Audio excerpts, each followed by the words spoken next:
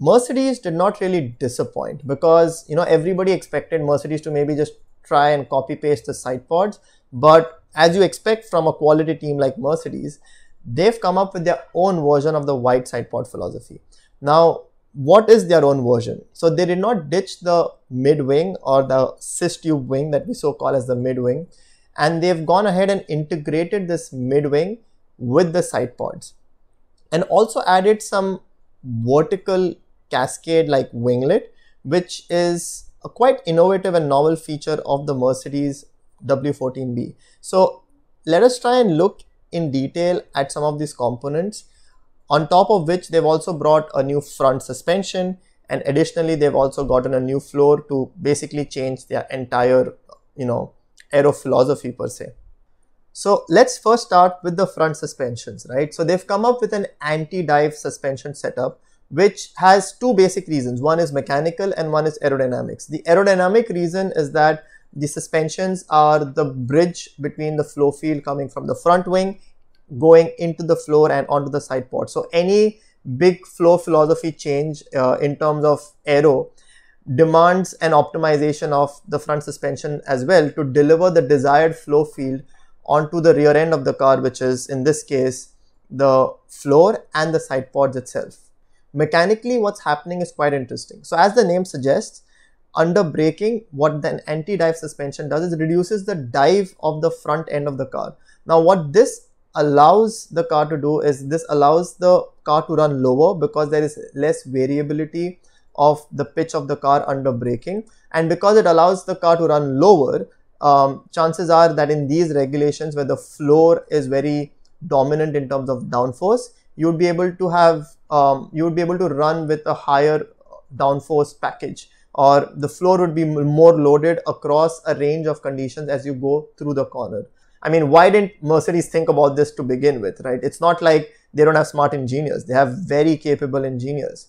But the backdraws of a suspension like an anti-dive suspension is that it reduces the feel of the car to the driver. So it's quite, let's say, it's not very obvious to the driver that the car does not pitch under braking. So it reduces the sensitivity or the dynamic sensitivity that the drivers get, or the feedback that the drivers get from the car as they go through corners. Again, this is not the thing that would basically close the gap of 2 or 3 tenths to Red Bull, but it is something that maybe fits well with the aero philosophy that the 2023 regulations require, which is namely the wide side pod and the floor being powerful, so providing a stable platform for the floor to perform. So let us talk about the side pods, and let us talk about what is novel about them, because in terms of the wide side pod philosophy and what it does, we've spoken about it multiple times, and if you want to know more about it, jump onto my channel and check out some of the videos that I've done about the wide side pod. So just in short, the wide side pod allows you to manage the front wheel wake effectively, and also creates a lot of outwash onto the floor edge, which helps in the extraction of the front floor. And this has other benefits also, but what Mercedes have, which is quite novel about them, is that they've integrated the cis tube wing, or the mid wing, so as we call it, onto the wide side pod philosophy. So this gives them tools that other people don't have to play around with. Now this can again be just a limitation of their chassis and that they've worked around it, or it might be a purpose driven feature on the car. Another really interesting bit on the car is a vertical cascaded winglet on the cis tube wing itself.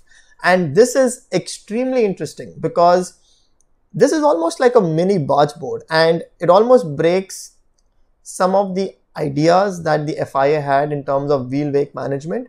So it's going to be really interesting if they're able to keep this vertical winglet. I'm pretty sure it must be legal, because Mercedes wouldn't introduce it without it being legal. However, whether they're able to keep it on the car, is it within the spirits of the rules? We'll find out. But what these are basically doing is, the vertical winglet will cast off a strong vortex, and the cis tube wing or the mid wing is going to cast off another vortex, and these vortices are going to merge together downstream.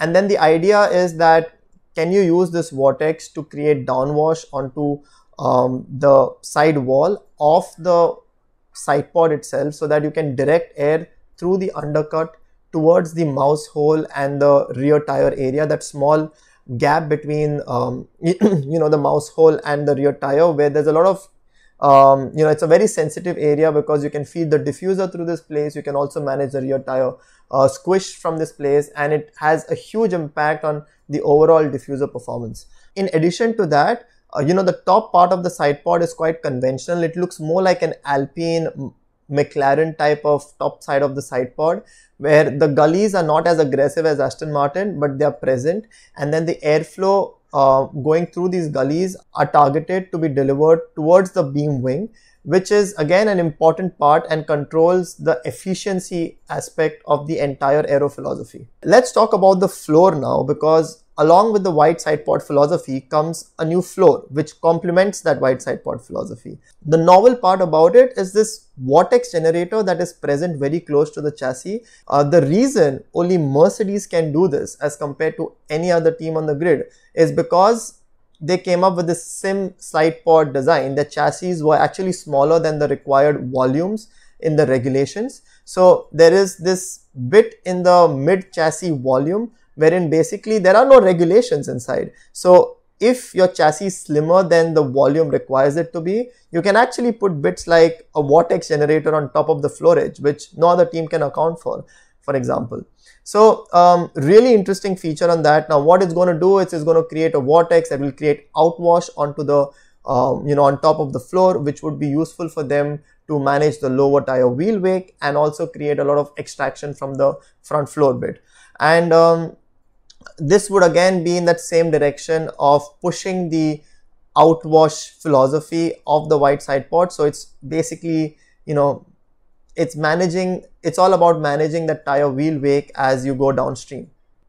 Coming to the G line, or the intersection between the side pod and the floor top edge, you can see that there's a double kick line or a double reflex almost, which is again an interesting feature. Like, we would have to do CFD to try and understand what it's really doing, which we might, so stay tuned for that. Now if you look at the floor edge wing, this is gigantic in length, and it's really interesting because Red Bull came up with this idea of really maximizing the length of the floor edge wing, but Mercedes have taken this to the next level.